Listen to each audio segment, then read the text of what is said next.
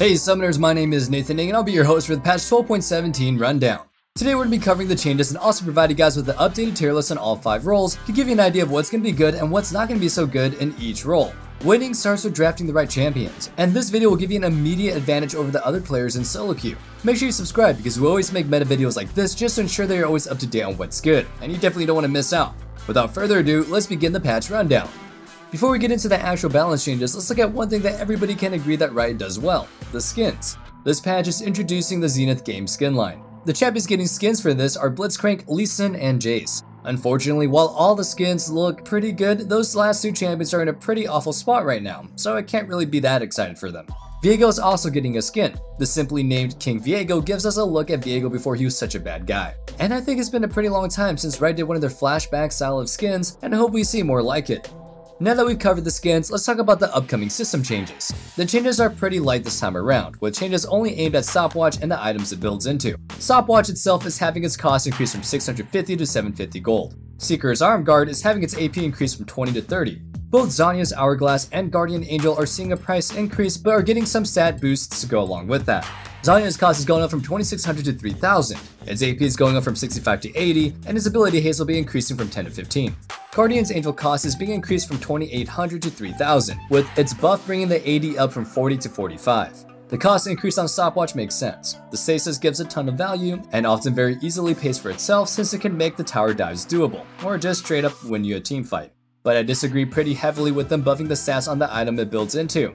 I understand where they're coming from. Zhonya's and GA offer pretty bad stats compared to the other offensive option, but that's the thing. They're defensive items. They shouldn't offer stats that are comparable to the offensive items. Well, really, this is more pertains to Zhonya's. I actually think that Guardian Angel is pretty overrated. It has a 5-minute cooldown, and oftentimes, if you're getting a GA popped as a backline carry, the fight is probably lost anyway. But Zhonya's is already way too good as it is. The much shorter cooldown means that it's up almost every fight, and a stasis that you can choose to activate at any time is way better than an item that only activates when you die. Before we take a look at our updated tier list, let's go ahead and give a shout out to our coaches over at ProGuides.com. Our meta videos like this are a great way to give you a push in the right direction, but if you're super serious about climbing, you'll want to go check those guys out. They're all top level players that have spent years climbing the ladder, and they're ready to share everything that they've learned with you. So, if cramming in years of top tier gameplay into short hour-long sessions to instantly get better at the game sounds good to you, you should really go pay them a visit. And they're available 24/7, so feel free to head over at any time. Okay, now let's actually get to the tier list. First, we'll start off with the top laners. Warwick moves up to the OP tier. He was once considered a pretty cheesy off-meta pick. You can run barrier on him, bait into foes that don't really understand how he works, and then surprise him with his ability to turn around fights with his insane healing at low HP. But Warwick top has been around for a long time now, and his win rate is still really high. At this point, people should understand how he works at least to some extent, so you can't really keep calling him a cheesy pick. He's just straight up broken. Even if you understand how he works, that doesn't exactly give you a way to counter him. He wins virtually all matchups via sustain, be it a longer war of attrition or an all-in fight to the death. Olaf gets a slight demotion down to the S tier. As always, the demotion to the S tier doesn't really mean a ton. The champions in this tier list are really good options that you can often safely blind pick. It's just that they aren't quite as overbearing as the other OP tier options. But they're doing pretty decent recently, and now getting buffs on this patch, we're moving Camille up to the A tier. With good enough mechanics, you could even consider her an S tier pick, but that's something that we'd probably say only applies in high elo tier lists, for players in Diamond Plus.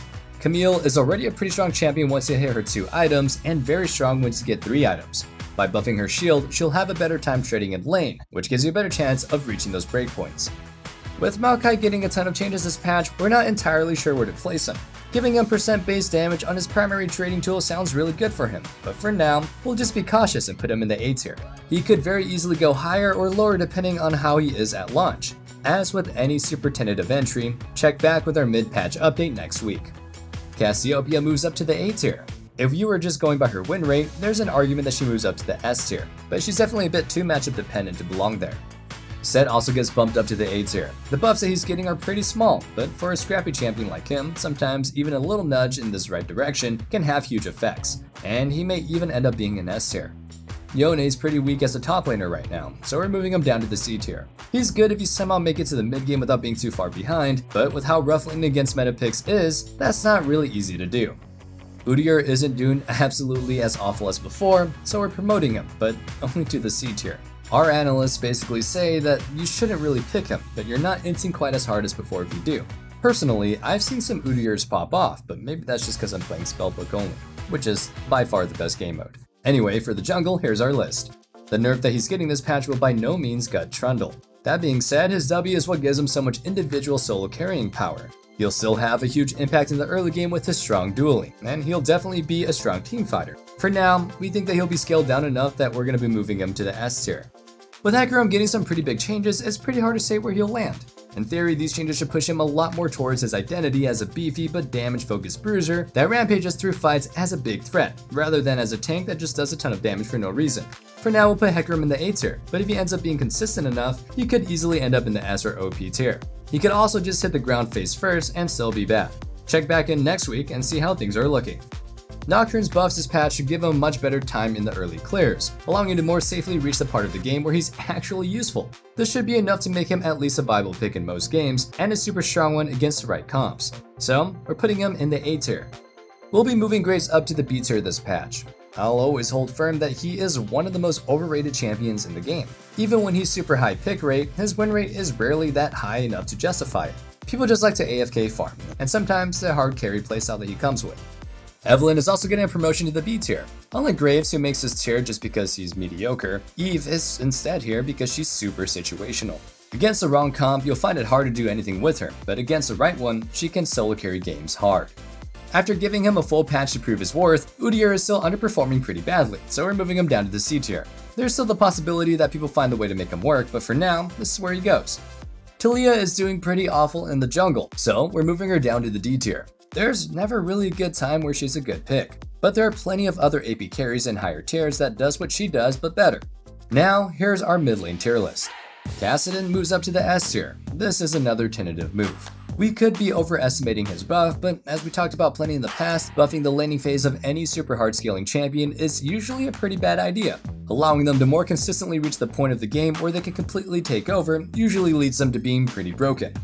Diana moves up to the S tier. She's still really strong, with high kill threat in lane and amazing damage in teamfights.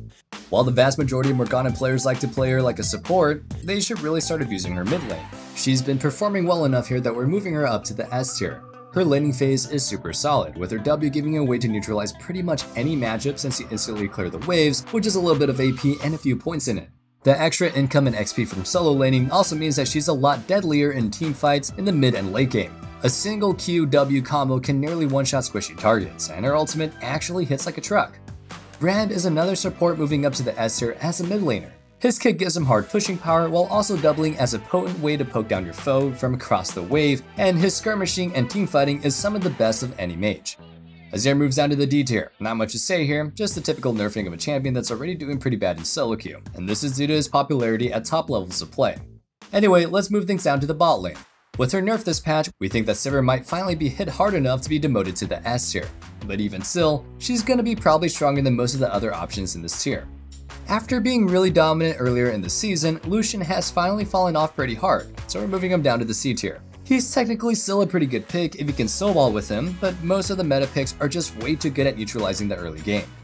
To finish things off, we have our supports. Soraka gets a demotion to the A tier. As with any enchanter, she's pretty much always going to be a good pick for coasting to a victory if you want to put in minimal effort, and instead rely on having a better team. But in close games, her impact isn't quite as high as the other higher tier picks when you're actually playing her to her full potential. Like in the top lane, we're entirely unsure where Maokai is going to end up as a support after his changes go live. Taking away % damage from his saplings definitely can take away from his ability to poke and make the jungle a minefield, but maybe adding more damage to his direct trading will make him an even better kill lane support. For now, we're just going to have to put him in the B tier and revisit this one once we have some more to go off of. For Gragas, things have gone from bad to worse, and we're moving him down to the D tier. He doesn't really provide anything that makes him useful, either in or out of lane, that other champions don't do better. You want poke? Pick one of the mage supports. You want an all-in? Leona and Amumu do it better. Disengage? Well, that's what Janna and Rell are for. He tries to do too much, but does none of it very well. Yumi's also having a really tough time lately, so we're knocking her down to the D tier as well. Even with the compensation buff that they gave her in patch 12.16 to give her some more poke with her Q, she just isn't really providing anything useful to the game, which personally, totally okay with. The thing is, Yumi's always going to be inherently impossible to balance. The only way I see Riot truly fixing her at this point is to give her a mid-scope update.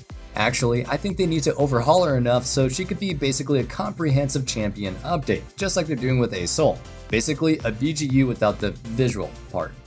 Anyway, that concludes our 12.17 patch rundown. Hope you guys enjoyed the video, and as always, feel free to share your thoughts with me in the comments down below. Also, make sure to join our Discord in the description box below. Thank you guys for watching, and as usual, stay safe, stay healthy, and have a wonderful day. Peace.